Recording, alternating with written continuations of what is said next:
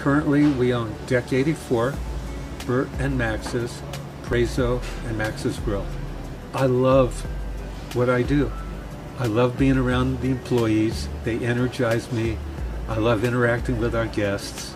And I spend 5 nights a week in the restaurants, and I love every minute of it. I really enjoy working there. It's an awesome work environment. Both the owner and management are all awesome, really supportive of the staff. They just have really good morals and standards put in place. My benefits are fantastic. I have a great schedule, great support from Bert and from my management and our staff as a whole as well, because we're trained, properly to make sure that we have the tools to, succeed and get these guests to coming back. Even, our people that live in other states that come visit us for the first time, and they're wowed, and you can see it in our reviews online and Google and so on. It's a great platform. I started bartending here 8 years ago, and I was approached to go into management.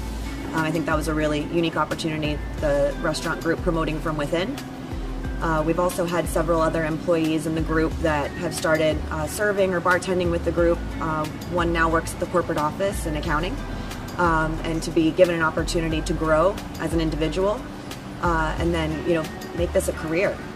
This company is really unique for a lot of reasons. I think one of the most special things about Rapoport's restaurant group is the care they have for their staff, and that definitely starts at the top. Amidst the COVID-19 pandemic, the Rapoport Restaurant Group obtained a Paycheck Protection Program loan to keep a lot of employees on its payroll. The company brought staff in for training sessions and to operate takeout service. Managers were paid in full for 8 weeks, and the company hired a consultant to develop safety protocols for customers and employees.